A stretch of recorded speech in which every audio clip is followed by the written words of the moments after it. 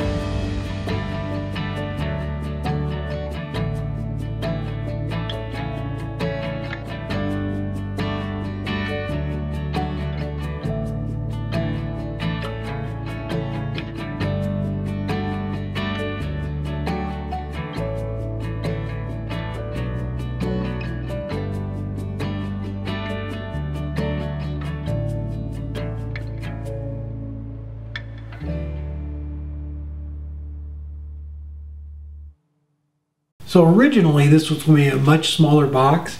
I was going to do the lid and the base of it out of the piece, the original piece that was on the lathe. But once I got to cutting into it, I found that really cool hole in the side of it. And in order to save that and make it look nice to be in the right spot, I needed to just make the body out of that piece. And then I grabbed another piece for the lid. So I just, after I made the tenon on the body of it, went ahead and I'm just hollowing out, just cupping out a little bit for the lid and then making the recess for the tenon that's going to go into it.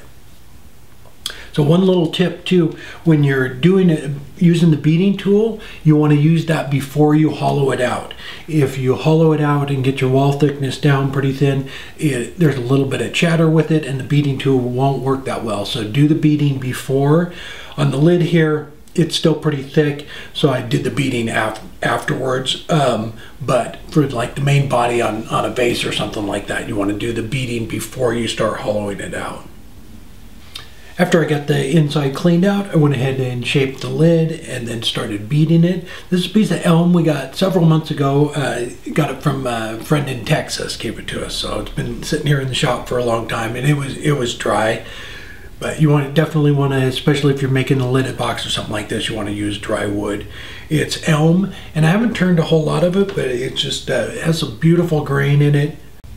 The beading tool works great. You just put it in a little bit of an angle and then rock it back and forth. And once you get it set and you start to cut the bead, you can look up above the cut and watch and see when it becomes round.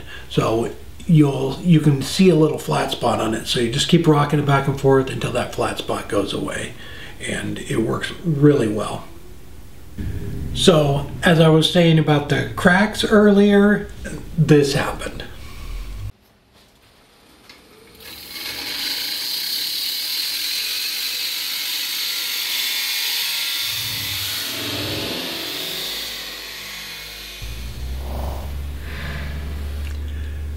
So one of them was running a little deep, and when I started to part it off, it released and it just threw it straight up into the ceiling. But I was actually able to find it, and it fit perfectly back together. So I just put a little bit of wood glue in there, clamped it together, waited a few hours, and then went back to turning it.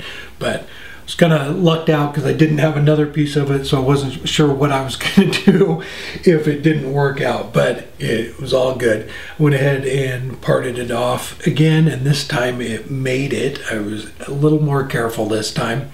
Got it all parted off and then turned it around and used the jaws and just barely put a little bit of pressure on it to expand it to finish off the top of it. And for that, just use the Easy Wood, the #1 hollower, to just smooth everything out, smooth the little tool lines out, and then I beaded the rest of that as well. But before I do that, I want to try out the CNC machine. So I've been playing around with it, practicing, and just kind of putting different shapes and things in it. And I know I don't have an end mill bit yet, but I have one ordered. Should be here very soon. So when you see me cutting the circle out by hand, you don't have to do that. If you have an end mill bit, it will actually cut out the circle for you and then whatever design you want on the inside of it. So it works really well. I just, my son helped me get it all set up and show me a couple little tricks with it, but it works awesome. Like I said though, with an end mill bit, then you would be able to do the circle and it would just be perfect and you could pop it right in. Then once I got it cut out, I drew a circle around it. That way I had a reference point.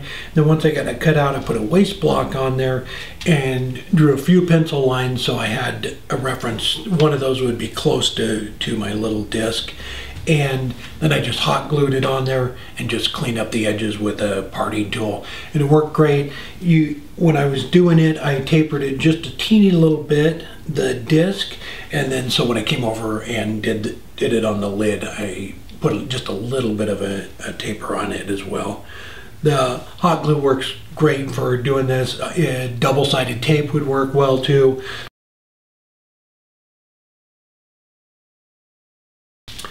So with this one, I did a bunch of tests. I made a bunch of bees, put them on boards. I tried putting resin on it and the CA.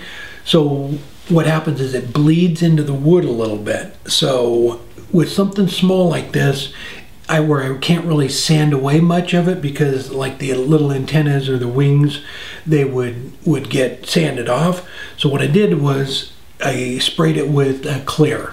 So this is just a matte clear. You can use gloss or whatever you want, but I sprayed it with that, did a test on it, and then I used CA for it because it's such a small little area. I could put those fine tips from the Starbond. They have, when you get the kit, it comes with these little extra tips, and they work fantastic. And then I just recessed the top of the lid to fit the disc and went ahead and glued that in. Just kind of take it slow, sneak up on it until you get a nice good fit with it. The one thing I will say is I was doing another box too, and I wanted to do a design on the top of it after I had turned the lid. But you can do that, but you need to make sure it's sanded perfectly flat, because the CA, or not the CA, the CNC, it doesn't know the difference, you know, if you have a big dip in the center of it or a hump in the center of it on your turning. But I did a couple tests with that, drew circles on the board, so the same size as the lid, and it works very well. It just, you need to make sure that's flat when you go to carve it out. After the glue set up, I went ahead and cleaned up that lip just a little bit, and then went ahead and finished beading the rest of the lid. I finished the whole piece with the Doctor's Walnut Oil, and what I did is I have that little tub where I do all my wet sanding with it, and so I just poured it over that so it went down in the tub and I didn't waste any. But it's just a beautiful piece of wood. I love the way that oil brings out the richness of the wood. But yeah, I haven't turned much elm, and I really like it, just all the detail in the grain. A beautiful piece. So originally I was going to just make a small lidded box and with the lid and everything, and then I found that after I got it trued up, and it was just a cool looking, you know, kind of looks like a hole in a beehive or for a birdhouse or something. But I love that, so I wanted to keep that, and that's why I had to use this piece for the lid that had that big crack in it. But it all worked out, glued back together well. It's 5.5 inches in diameter across here and 7 inches tall. But I love doing like a little accent thing like that CNC, and that's kind of the things I want to do with it. So I was playing around too, did another lidded box, and I took the lid, and what I want to do is do a design on the top of the lid. So I was doing some tests with it, drew the circles on the board so I could get it to line up and everything. One thing to mention though, if you want to do that, actually like turn the lid and then put the design on it, you need to make sure that wherever you're going to carve is perfectly flat, because the CNC doesn't know if this is humped up a little bit or dipped down a little bit, and then it won't carve in those spots. So just when you're turning it, make sure that whatever you're going to carve on is perfectly flat, or do a little inset, you know, button like this, which is probably easier way to do it. But I wanted to do it on one I had already done, so I was doing some tests with that. But it was really like the way it came out. The beading tool, like I said, just rock it back and forth, and it works fantastic. Just does a beautiful job. And on that, you just sharpen the bevel of that, and it cleans it right up. It works great. Like I said, to make sure you do it before you actually hollow the piece out, because if it gets too thin, it'll vibrate a little bit, and then the beads won't be nice and clean. But it was a fun one. All right, hope you enjoyed the video, and I think we got some stuff coming up, but I think I'll talk about that. Oh, and I was gonna mention on the live, I was gonna get the box and the resin thing done, and I didn't. They're sitting right over there. I'll get those done and show those. So I'll put some pictures up and have them for the next video, hopefully. All right. Have a great weekend. We'll see you next time.